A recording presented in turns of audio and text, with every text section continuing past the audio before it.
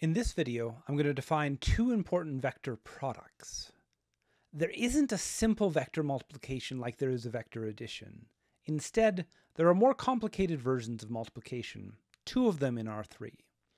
The first is the dot product. It multiplies two vectors, but the result is a scalar. It is also called the inner product or the scalar product. The formula for the dot product is to multiply the matching entries together, first, second, and third, and then add these three terms to produce a single scalar. This may seem a bit odd, but this mix of additions and subtractions turns out to be a pretty useful thing. The best way to understand the dot product is through how it measures angles. The cosine of the angle between two vectors is equal to the dot product divided by the length of the two vectors. Recall the properties of the cosine function.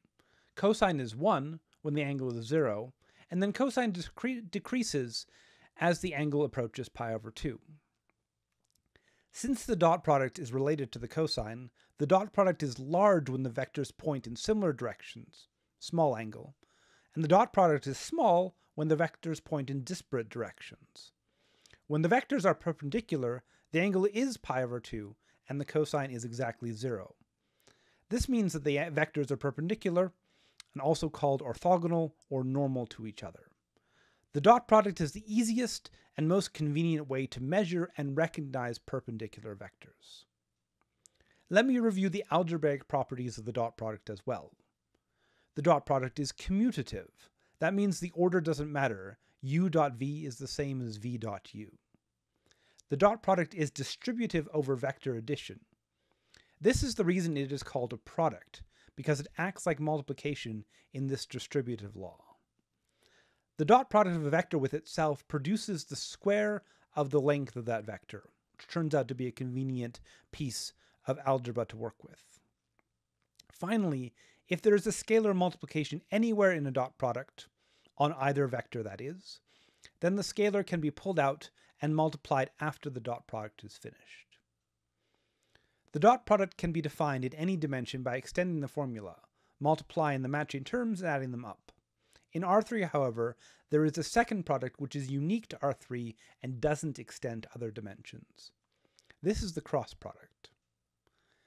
Given two vectors, u and v in R3, the cross product is written with this old school multiplication symbol and is calculated by this strange combination of addition and multiplication. It produces a new vector in R3, not a scalar like the dot product. The dot product measured in some sense the similarity between two vectors. It was large when the vectors pointed in the same direction. The cross product in some senses measures the difference. It is largest when the vectors point in different directions. It has a similar relationship to angle as the cross product, but with the sine instead of the cosine, as shown here. But there is yet more going on here with directions, so let me elaborate. If I take this strange formula, I can calculate the dot product of u or v with the output of the cross product. I'll not trace through the entire algebra here, but the result of this dot product is the zero vector. I just said a bit before that the zero dot product means that the vectors are perpendicular. What's the conclusion here?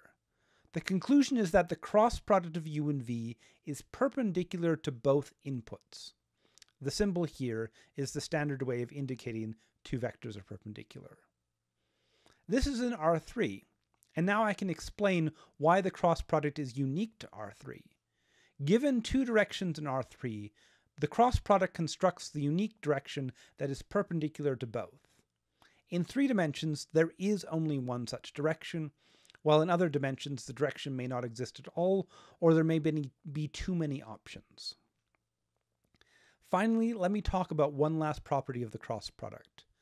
In the strange algebra of the definition, you can see the mixed terms and subtractions.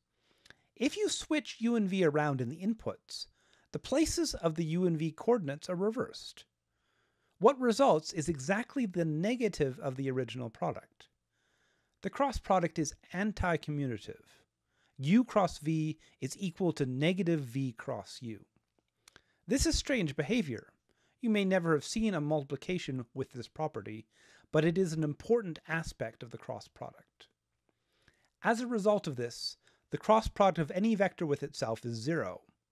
Hopefully this makes sense geometrically.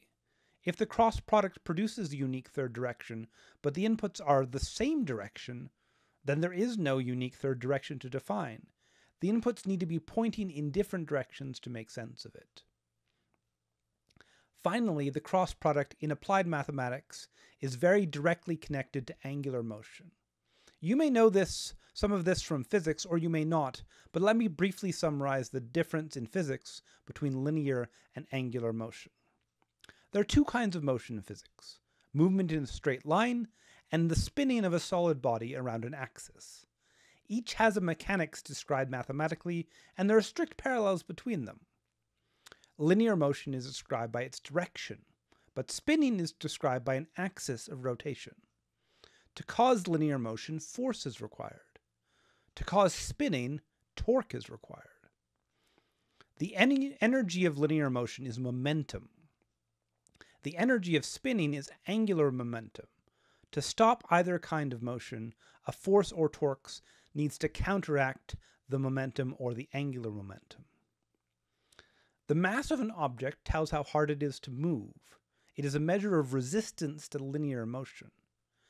The moment of inertia of a body around a certain axis tells how hard it is to spin it.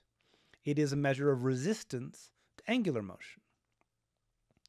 The speed of linear motion is called velocity, but the speed of angular motion is frequency, how many complete spins per unit time. And finally, to cause linear motion requires acceleration, and to cause angular motion requires angular acceleration. Why do I mention all these here? I do so because all of the angular motion in three-dimensional space is calculated with the cross product. For example, torque is the cross product of a vector of force with a vector that connects the axis to the point of the force. Describing rotational motion is basically impossible without cross products. Of note, we will get to calculating moments of inertia in the second half of the course, so I will return to the physics of angular motion at that point.